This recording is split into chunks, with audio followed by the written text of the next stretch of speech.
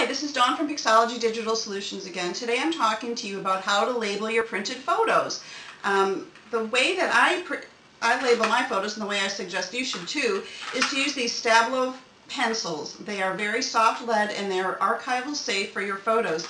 They come in black and they also come in white. You can buy them on Amazon. If you live locally, you can get them for me for like $2 in tax. They're not terribly expensive, but they're much, much better than trying to label a photo with, say, a regular pencil, which has much harder lead and will emboss on your photo, or ink. If you use an ink pen to label your photos, it can be very bad. If you have your photo years later with ink written on the back of it, the ink will start coming through besides being embossed and have, you know, the words coming through on the front side. So you want to make sure that you use something that's safe for your photo and has a soft lead. I suggest these Stabilo all pencils.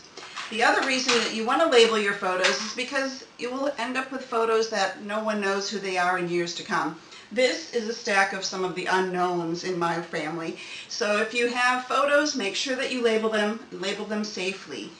Okay, we've talked about the kind of pencils that you're supposed to use and why you should label your photos. Right now I'm going to talk a little bit more. This is a photo, we don't really know exactly who it is. It's from my husband's side of the family. And this old type on the cardboard, you'd probably want to use the white pencil because it'll show up better than maybe the black.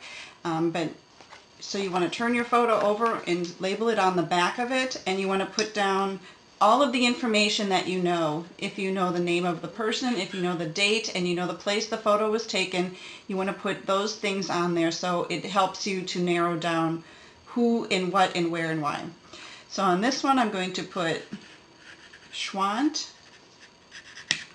Whoop, I broke my lead.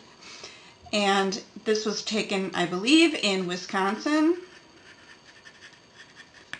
And I'm guessing around maybe 1920s. So this photo is now labeled as well as I can do it. Hopefully I can get some other family member to give me some more information. But if you were doing a regular white photo, a newer one, you would want to use this darker lead. One of the tips that I can give you is that if you're trying to figure out who someone is in a photo, one of the things to check is the earlobe. If you have a photo of the person that you know who they are, check the earlobes and like maybe the spacing of the eyes. And there's different ways that you can look at the photo and look at the basic facial features to see if it's the same person. Hi, thanks again for watching, and remember you can get these pencils on Amazon. You can get them probably at a craft store. You can get them from me if you're local. They're around $2 or $3. They're the Stabilo all pencils. They have very soft lead, and thank you so much for watching us today.